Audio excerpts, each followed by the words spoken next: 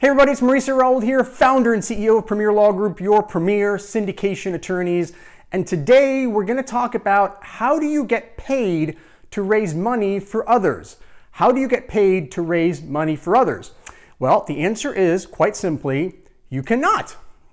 Wait a minute, Mauricio, I'm sure you're thinking, hey, you've been telling us all along that there's always a way that instead of asking that question, you've got to ask a better question, which is how? How do we get paid to raise money for other people, which is absolutely correct. I'm going to show you how to do that. But first, let's talk about why you can't get paid and some of the ways people are doing it right now that is completely illegal and in violation of the securities laws. First of all, the only way you can really get paid in order to raise money for others is if you are a SEC licensed broker-dealer. Now, that's an extremely difficult, I won't say difficult, but it's a very time-consuming and expensive process to go through. And unless you're planning on doing this for a living, probably not going to be registering as an SEC broker-dealer. So we've got to come up with other ways.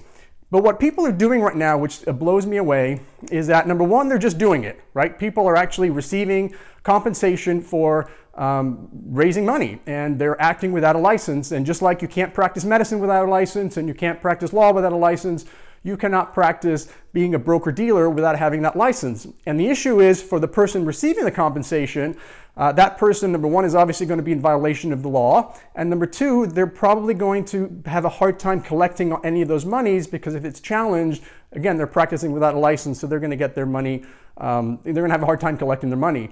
On the issuer side or on the syndication side, which is what I'm more concerned about, you've got two issues. Number one, you're probably not disclosing the fact that you're paying these referral fees to these people because obviously it's illegal and therefore you're not disclosing it. And second of all, you're probably going to be faced with rescission rights, meaning if that turns out to be correct, that you're paying somebody who doesn't have a license, then you are going to be required to return the investor's money along with whatever interest you have. So it's not a situation you want to be in, so avoid that at all costs. Now, what I've been seeing a lot lately is people trying to get around this rule and trying to set up a marketing agreement or a consulting agreement or some kind of side agreement where they say, well, I'm actually getting paid for doing something different. Now, you can call it a marketing agreement, you can call it a consulting agreement, you can call it an independent contractor agreement. Doesn't matter what you call it. The SEC is going to look at the actual facts and what's underneath that contract.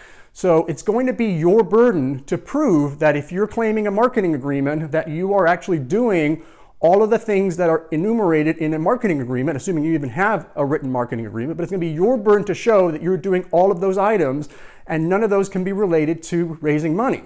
Most of the time, people I know don't even bother with a marketing agreement, having a written marketing agreement, but certainly if somebody pressed them to prove that they were doing anything, they'd have a hard time doing it because essentially they're trying to get around the rules and they just want to get compensated. So stay away from the marketing agreement or the consulting agreement because that in essence is getting compensated and acting like a broker-dealer unless you truly are doing it. I mean, if you truly are in the marketing business and you are getting compensated for marketing services, for maybe you're preparing the business plan, maybe you're running their social media, you're doing a 506c, and so you're helping advertising, and you're getting compensated for those services, that's fine. But if you're trying to get around it, that's going to be an issue.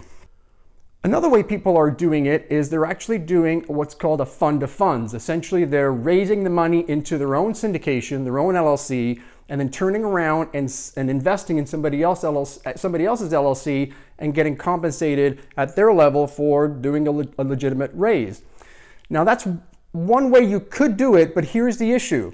Even though you're complying with the SEC laws in terms of a Reg D offering, assuming you're doing that correctly, right? You're doing a PPM, you're going through all those rules and regulations, and you've got an attorney helping you, you're going to be in compliance on that part. But here's the trick.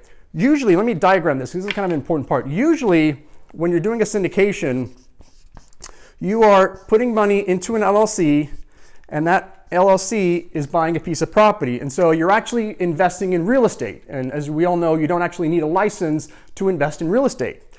The challenge becomes that when you do a fund of funds, as you guys know, what happens is you are putting money into your own LLC, right?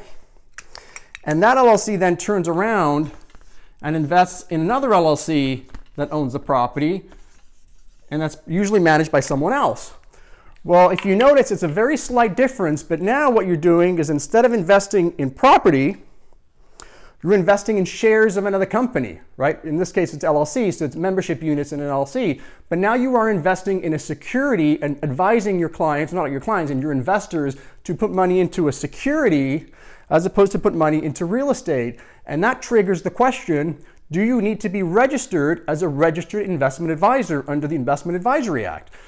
That is a different section of the law, a different securities world, separate from the Reg D offerings.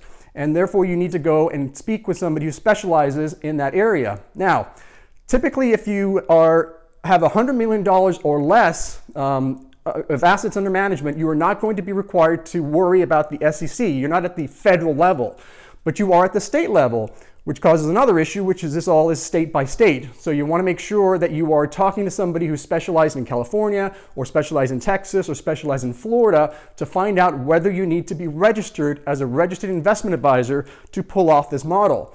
Now, I've been talking to a couple of attorneys, and it turns out in many states there are exemptions to becoming a registered investment advisor, which is the good news. The bad news is there's a lot of compliance that comes along with that in terms of audited financials, and again, depends on the state. So there's some regulatory and compliance things you've got to worry about, even though you don't have to do a full-blown registration as a registered investment advisor. So this one comes into sort of that middle ground where, yes, it's technically legal, or it's legal from an SEC standpoint, and your Reg D offering, 506B, 506C, maybe even a Reg A, but now you've got to worry about licensing requirements and whether you need to become a registered investment advisor. So, how do you get compensated properly for raising money? And the answer is, and I'm sure you've heard of it before, is you bring that person in, or that person becomes a legitimate co-sponsor of your deal. Now, when I say co-sponsor, I mean they really become a co-sponsor. Again, you cannot compensate anyone for raising money for you, and that compensation includes giving them a share of your GP. Whether it's cash, whether it's shares in a company, LLC units, that is still considered compensation. So that person needs to join your team, become a co-GP, and actually do the work similar to what you're doing and not get compensated for the equity raise or the money raise. Think of it this way. If you're ever in a situation where you're sitting across the desk from a regulator, and I know that doesn't happen, it's not the way the audits work, but just think about it. If you're sitting across the table from a regulator and the regulator asks, Mauricio, I see that John is a co-GP and owns 5% or 10% of your company. What did that person do to earn that 5 or 10%? Because clearly they didn't put any cash in the deal. Your answer cannot be, he helped me raise money. You've got to come up with all the other different ways other than raising money that person is getting compensated for. That could be helping with your underwriting, helping with your due diligence, talking to the attorneys, hiring the property manager, investor relations, all the things that you typically do as a co-sponsor. You want to bring them in the team, divvy up the work, everybody does work equally or proportionally that can satisfy that rule, and therefore they are getting compensated not for raising the money, but actually for becoming a co-sponsor. So hopefully that's helpful. There's one more way that you can potentially do it, but I really encourage you guys to stay away from it.